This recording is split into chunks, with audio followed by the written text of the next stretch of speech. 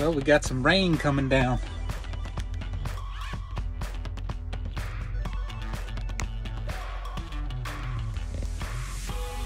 Rain and fog.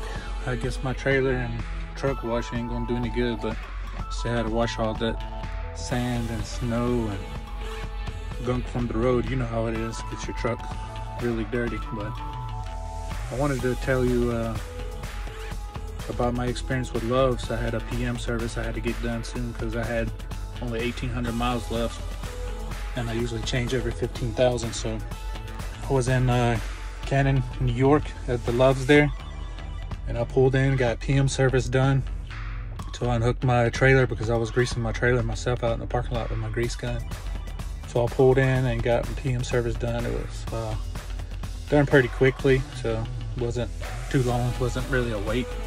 And the guy that did it, he was new, and I didn't realize he was new until after. But thing is, I went and got in my truck. He was like, okay, everything's done now, you're good to go. So I said, I don't have to cycle it or anything. He was like, no, you're good. So I was like, okay. So I backed right out of the bay, the garage.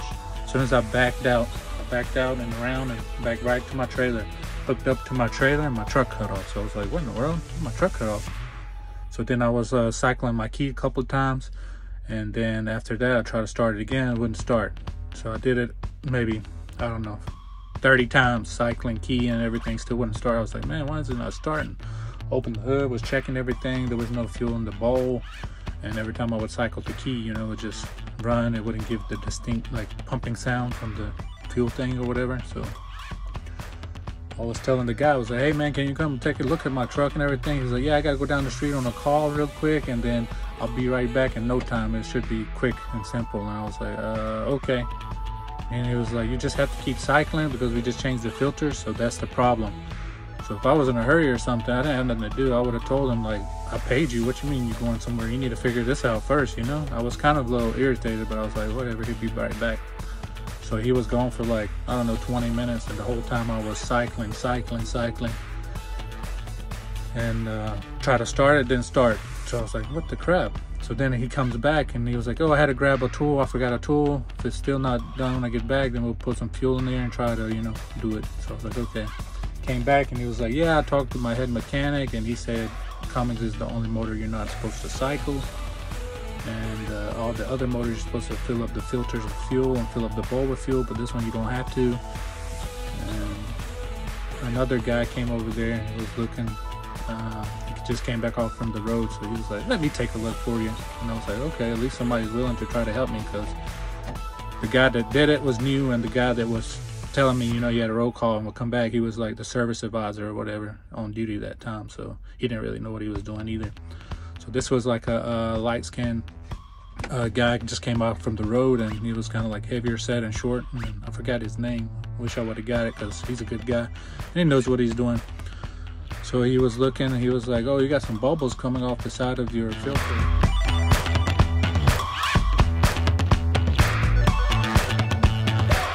I was like, yeah, the other guy seen it, and he tried to tighten it down, and he said he thinks it should be good now. But I was like, my truck won't start.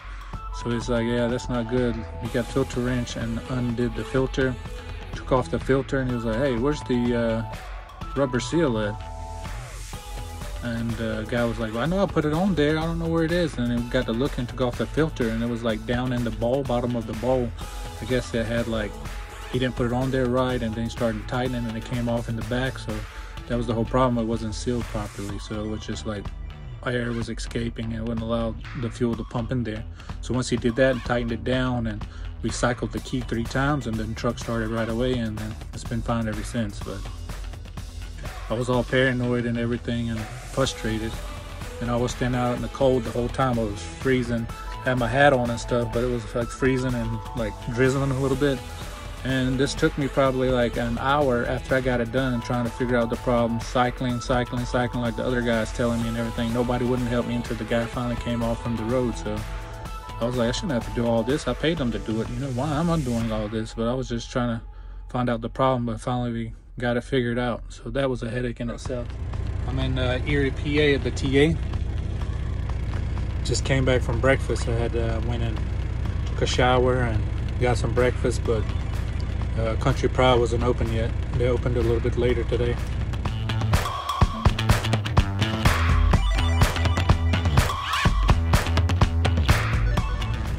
I came in last night, well, yesterday afternoon, probably about, I don't know, 2 or 3 o'clock. And I went to the shop because on the way down here, I had an ABS light on my dash, kept coming on.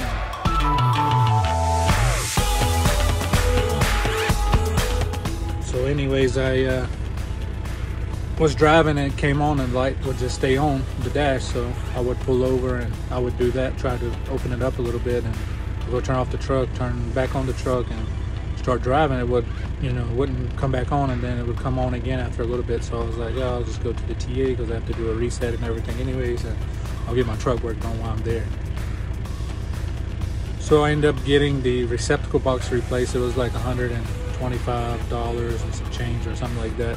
So I replaced it and everything because I had actually broken the ABS prong, the bottom piece of the split. I actually broke it off because I was like, kept opening it so much and stuff. So I guess I kept bending it and broke it off. So I said for sure, you know, that's going to be the problem now because, you know, I was messing with it. So here's the front of the trailer, and then right here where your electrical plug, the green one, plugs into your receptacle box.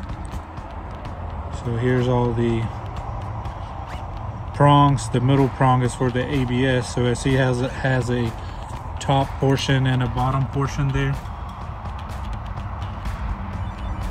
Mine was broke off at the bottom because sometimes if your ABS light comes on, you have to put something in the middle there and try to open it a little bit. And I also noticed while I was there that one of my airbags were leaking from underneath the center of the airbag.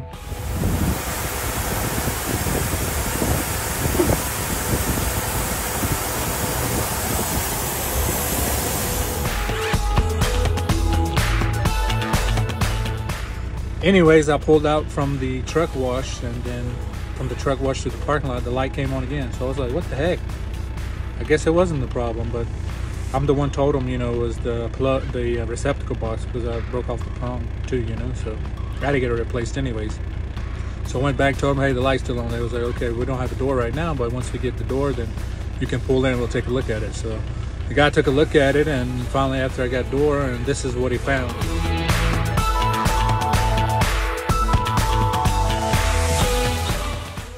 So as you can see here, the green little plug to the left looks a little melted, and it's got some corrosion in there and just doesn't look good, and that's the problem what he found. And on the other side of the plug, as you'll see here in a minute, the other side of the plug, the little green thing right here to the bottom center of the screen is kind of a little melted and corroded. So that's what he think the problem was, the connection there. So we'll see as I start driving if that what it was. That's what he said it was, so that's what we went with, and hopefully that was the problem.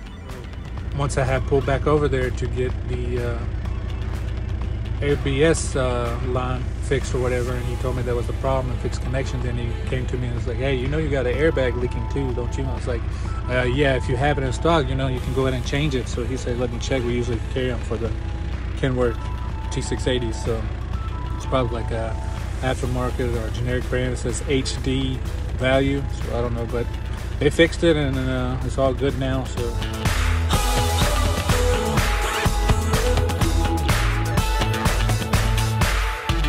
yeah, that's what's been going on with me last couple of days. And happy new year to all of you guys, and hope you're enjoying the content I'm putting out. And if you have any suggestions or something you want to see, just leave a comment below and I'll try my best. And also share the video with somebody, because I'm trying to get some more subscribers. We're almost to 100 subscribers, and thinking I want to do something special once we get to 100 subscribers. So help me make that possible, and always stay blessed. See you guys.